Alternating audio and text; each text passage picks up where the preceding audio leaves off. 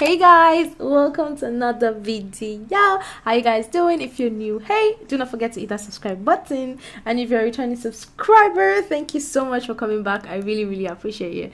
You guys, I said I wanted to start reading books, and I did. In January I read these are the books I read, you guys, and I just wanted to talk about it briefly. I'm going to try my best not to spoil the book, hopefully. And also I've been watching a lot of people book reviews and stuff like that, and I don't know, I'm not a professional. I'm not gonna lie, I'm not a professional. So words like something romance, YA romance, and stuff like that, I don't really know. I don't understand the terms yet, and a lot of people actually use the word spicy. So I think spicy means the sexual part. So I think I'm going to use spicy. But to be honest, I only rate books based on how I like the book. So this is supposed to go back in there. So I am not a professional. I only read books to have fun, to enjoy myself. I'm not reading books to criticize or anything. I don't even really like criticizing people. So anywho, I'm just going to tell you how I feel reading these books, okay? So in January, I read these books. I'm trying to actually check my Goodreads so I can... So guys, this is after like 1 hour or something. My camera was overeating because of all the videos I've been doing. Anyway, let's start. The first book I read is this one Last Stop by McQuinston. This book is actually a gay romance book, okay? And it's not something I'm actually used to. I've never read a gay romance book in my life, so this was like my first time. And the story talks about August and Jane. August came from, I forgot the place, to New York, and in New York she's trying to, like start afresh. She meets new people, a flatmate. One day she entered a train and then she met Jane.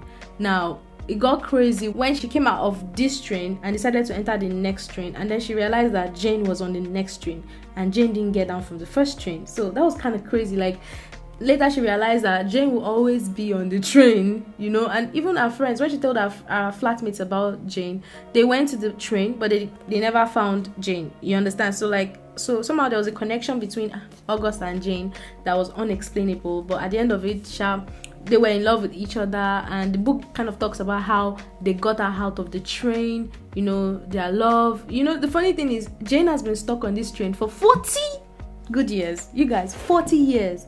So it was now a debate of, will she stay if she gets, is it cured is the word? No. If she gets rescued, will she stay in the present or go back to the past? It's kind of crazy. Now my thought on this book, I feel like the description in this book is just too much and unnecessary, because at one point my eyes started skimming over to look at what they were saying and not really reading the details. The details were too much, and I could not really connect personally with the book. Like I could not put myself in the shoes of anyone at all. At one point I was even confused because the way the description was going, I was like, what is happening? But then you get to see all these drag queens, and it's actually a kind of cool book. So I gave it 3 stars on Goodreads. And there's another thing that I really love about this book, you guys. The fact that they mentioned all these 70s songs that I really love. On my Goodreads, I actually said it, like Freddie Mercury, Peter Gabriel songs, like they were in this book, and I was like, oh my god, and the Righteous Brothers too. Yes, in my vlogs I actually show, like blog where I talk about it, I actually show you guys exact places where they talked about the song, because Jane is from the past and August is here, so Jane was always requesting for old school songs on the radio. It's kind of cool. You guys can read it, but I gave it a 3 stars because I could not really put my leg I cannot put myself in the shoes of any of the characters. The next book I read, The Kiss Quotient. Oh my god, I love this book so much. Oh my god, you guys, it's about Stella Lane and Michael. Yes, so Stella Lane is autistic. This book is by Hoang, and Hoang kind of opened my eyes to how autistic people act or feel or do things, and I realized so many things. Like, it's very educational in my own opinion. It's very entertaining and spicy. I told you I was going to use the word spicy. It's spicy too. So so Stella is autistic and she feels like she cannot please a man, so she got an escort. And you guys, like I said in my vlog, I didn't know what an escort was until my boyfriend showed me in the dictionary. Like, I never thought about it. It means prostitute. So Michael was the one, and Michael does not do one client twice, but Stella wanted Michael to teach her how to please a man. So apparently she had to learn that it's not just for you to please the man, but also for the man to be able to please you. So that the spice is actually crazy. So they fell in love. So the book actually shows you how Michael was able to learn her, and also learn her and also make her feel confident in herself, and how they broke up and then they got back together. Like, book is it's actually a sweet book. I really love it, and I gave it 5 stars.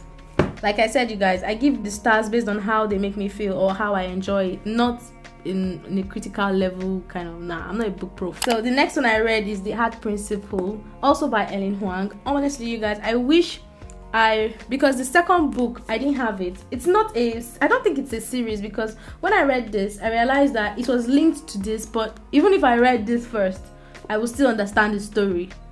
Then I read this, it doesn't really matter how you read it, the sequence, whether you follow the 1, 2, 3. It's just that also this book is about Anna and Quan. Oh my god. Okay, Quan has a tattoo, like he's one of these bad guys, reputation, like he's bald, and oh my god. So Hannah is autistic, but she didn't know she's autistic. Like, she had the symptoms of being autistic, so like she didn't know. So she just felt like she had to please people, and she also had to, like, mask real. So she was seeing a what do they call this? A counselor? Is it a counselor? Therapist. Yeah, she was seeing a therapist, and the therapist noticed that she maxes so many things. She tries to please other people, stuff like that. So she's like a yes man. Is it a yes ma'am or a yes man? Anyone. She was a yes lady, always saying yes to everybody else, even though it wasn't what she wanted. Then her father got sick, and then stuff like that. Like this book is really good. It also opened my eye to many other autistic things that were not even mentioned in the first book, which is actually really cool. So it talked about how she loves Quan, but still said yes to marry someone else, even though she didn't want to. She only said yes because everybody was there, everybody was expecting her, and she felt like that was the right answer to give. You guys, you need to read it. It's actually really interesting. I gave it 5 stars also. This is the last book I read. Yinka, Where's Your Husband by Lizzie, Damilola, Blackburn. Oh my god, you already know I gave this 5 stars. I freaking gave it 5 stars. What's happening?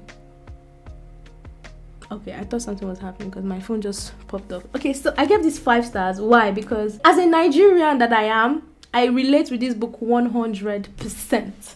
Everything, our family drama, our crazy, all those stuff, I related with this book crazily. Like, I was even like laughing. At one point I'll be like, what the hell? And so it talks about Yinka. Yinka is a black girl, but not in Nigeria, of course. She's in, I think it's UK, London, yes. And she's 32 years old. So, and her junior sister is pregnant, like about to marry. So at the engagement party, they'll pray for her sister, then they'll pray for her. And the prayer they pray for her is, God, send her a husband. You know that kind of embarrassing thing. So it was kind of embarrassing. She was always embarrassed. The aunties, every time they see her, they always ask her, when will you marry? You need to open your eyes to men. And these are the things we face in this class. I don't know, like, so she now started to want to conform herself. There was even a part where she wanted to actually bleach her skin because she believed that guys only wanted white girls or girls that are curvy, and she's not on the curvy side. She's like a, she's a slim lady. So like so many things, and also from the heartbreak she got from her previous boyfriend also, like that was another thing that actually added to the whole issue. So this book actually talks about how she started to love herself, how she started to understand that she didn't have to change herself. Just the part that even blew my mind is this part where she made her roommate is also her best friend, cook for her so she could impress another guy by telling the guy, what's his name, I think it's Alex or something, I think his name's Alex, yeah, so that she could tell Alex that okay, she was one who made the meal, so Alex would love her more. And funny, she even stole Nana's dress again, and it's kind of crazy because I'm just glad she, like, you guys, you need to go and read it. You need to go and read it just because she wants to get married and stop all these embarrassing things from her family. That's why she was doing all these things, and it's very relatable.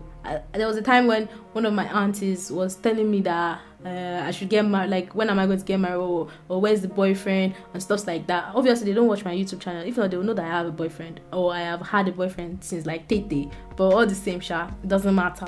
Anyway, So apparently we go through this. That's why I could relate it with it. There was a point where this said auntie was telling me that I'm too fat, that I should not get very fat, or else guys will not want to. I'm like, to be honest, you guys, this is real. So I could relate with it. The Nigerian food, everything. You need to, even if you're not Nigerian, I think you will still enjoy it because it's just the vibe. Yeah. So that's it. Those are the books I've read. I finally got this one, and I just read it yesterday, and this is 3rd of February, so it's going to be my February reads. But I'm so happy that I got it. The test by, this is the supposed to be the second book by Hoang, but I'm going to tell you guys about it in the next video, because this book is also autistic book. I just realized that Hoang herself had symptoms of autism, like she's an autistic person also. So apparently that explains why all these things. Anyway, I hope you guys enjoyed it. I'm going to be seeing you very soon, so I'll see you guys in my next video. Deuces. Tell me if you've read any of these books. I want to know if you've read any of these, or if you plan to read any of these books. Some books I may give 5 stars and you might give 2 stars. It's just the way I understand the book. I love the book. See you guys later. I'm already saying rubbish at this point.